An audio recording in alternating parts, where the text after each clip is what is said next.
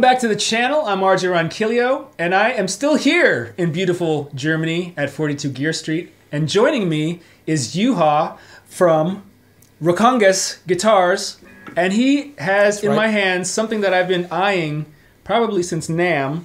I saw this on other YouTube videos, and this is the Valvebucker guitar, which is one of the most unique innovations in a guitar that I've ever seen. And Juha, would you like to tell me a little bit about this? Because this is the first time I'm holding this, and I'm so excited about it. Yeah, so it is the first and currently the only active pickup in electric guitar that is driven by tubes. So it's basically that's how you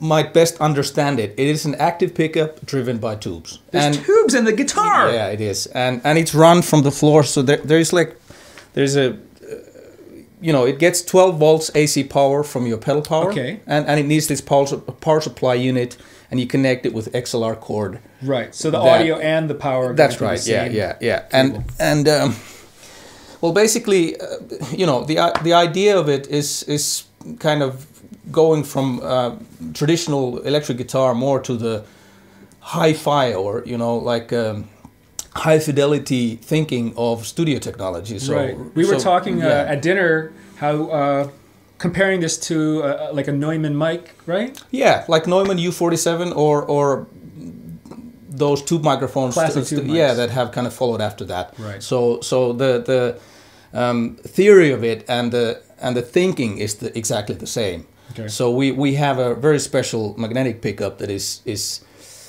sensitive and picks up all the nuances that it possibly can from the strings and from this guitar, and then we are amplifying and voicing that signal right within the circuit here with the two stages of the tube, two gain stages. So we have a triode tube and we have a pentode tube. Gotcha. And so even though it has just one pickup, right? I was going to ask you that. There's yeah, one pickup in this guitar, but there's obviously switches. There's switches. So that would be what you expect. So it's a volume and a tone, and then we have three different voicings here, which you can try. Best that I talk less and you play it a bit. And here we have a 6 decibel boost. Oh, okay. So for like solos and cool. So down here, this is basically. How would you describe this setting right here? How would you describe it? No, it's very what I would expect from a pickup here. So the kind of the spectrum of it is very much like humbucker-like. Yes. So it's like PAF humbucker-like thing. So I'll let you do the switching. So yeah.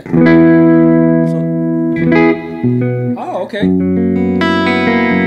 It gives a little more warmth and bottom almost, right? Yeah, kind of mellower, more maybe to the neck pickup or in between somewhere. Yeah. Let me just try this.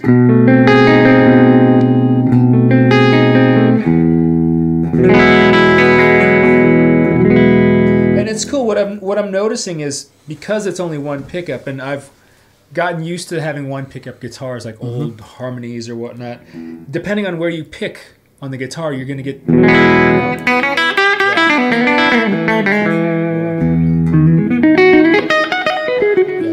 right. So you have your neck pickup sound, and then your twanging.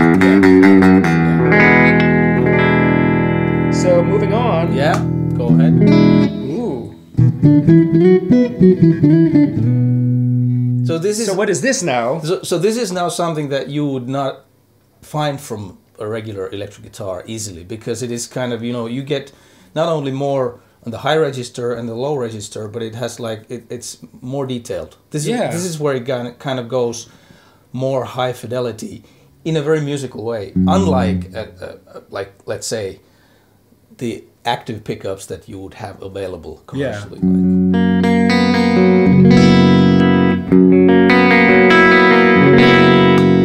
So this feels very jazz neck pickup to me. Yeah.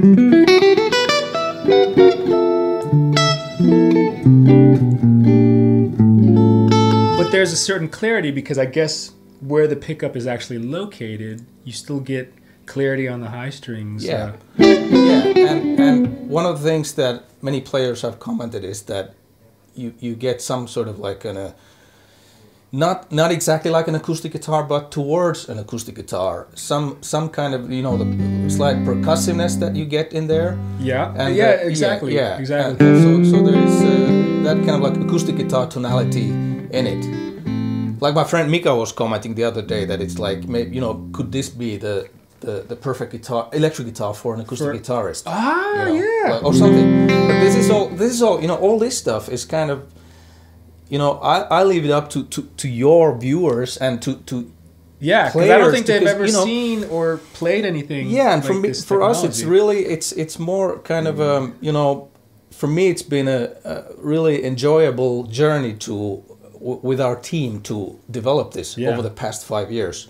But really, the question for me is that, you know, who is this for and what music is this? Because this is really so kind of out of the box. Yeah, which it's. We were having dinner last night. We were talking about it that I think musicians need to start thinking out of the box to and accept these new innovations because we're so used to the vintage way of doing things. And to me, it's really like the fascinating idea, you know, that we are actually, you know, the modern times. It's often we are coming up with new technologies, new ways of doing things. But we are very often using these new technologies to try to regenerate those old sounds that we love, right? So what we've been doing here is that we're using old technology and trying to bring genuine new sound that doesn't try to necessarily sound like one of the old sounds. Yeah. So then the question remains that, you know, whether there's a place for something like this in the world. And that, leave it up to you guys, I guess. Can we see, can I hear what it sounds like on a overdriven channel? Yeah, so we'll move on to this one maybe first, or okay, so that's in the first position, would you say?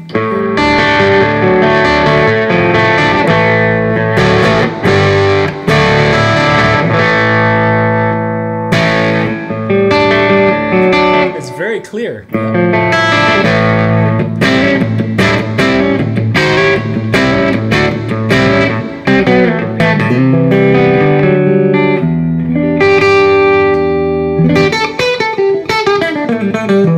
Now I'm hearing an acoustic quality coming out, like the percussiveness that you were talking about.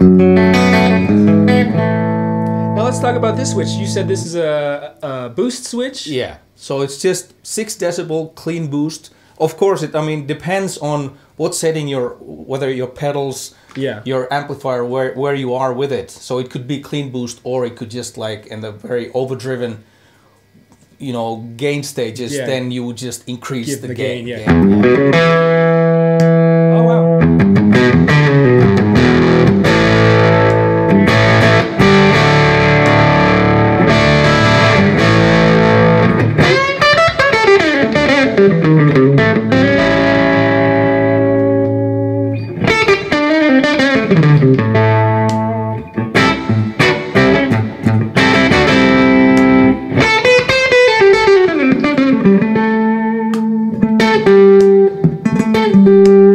Idea, especially for the working musician, that, you know, it's great to have a boost right at your fingertips for solos or for and we kind of, you know, we just thought of this. It came as a kind of like a bonus thing because we're bringing the you know, the 12 volts into the guitar, so we were thinking that, hey, that's something that you could just, why not, because that's something that you could a lot of us, I would imagine, that would kind of find useful, you know. That is so cool, man.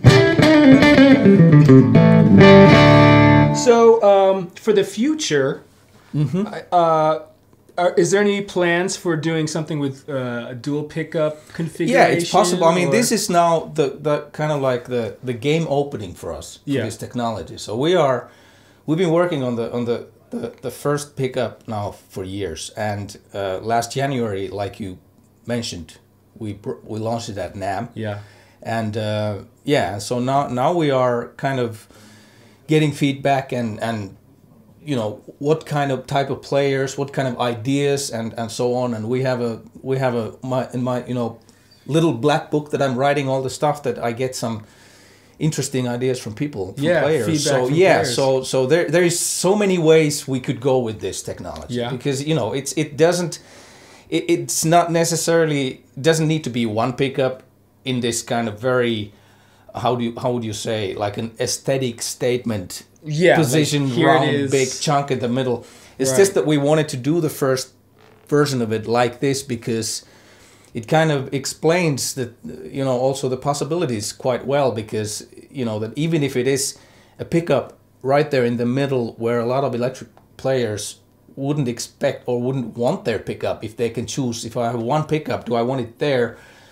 Exactly. Probably not, but since we are doing it kind of a different approach, that it is not quite so limiting for us, because we have this very sensitive, very musical element, the magnetic pickup that is wired all different from like a normal passive pickup, and we can do voicings regardless of where it is, so we can make it kind of sound like you have the first position, it's kind of bridge humbucker-ish type of thing, and so on and so on. Right. But now the future is, of course, the next thing is that we are already, all the bass players out there, we are working on a bass version of this. So this is something very interesting for me, because this pickup is capable of capturing a wide range of frequencies. And the really low frequencies beautifully. So. Okay, very cool, man. I appreciate this. I kind of want to play a little more. You want to play with more distortion? Let's go back to the clean. It was so pretty. It's so pretty. Okay, go ahead. But thank you, Juha, for joining me and this welcoming me to this pleasure. amazing instrument. If you like this video, don't forget to click the thumbs up, click subscribe, share it with your friends, your family, your favorite Finnish friend. And and I'll see you in the next video. I'm just going to play us out a little bit. How about that? Yeah.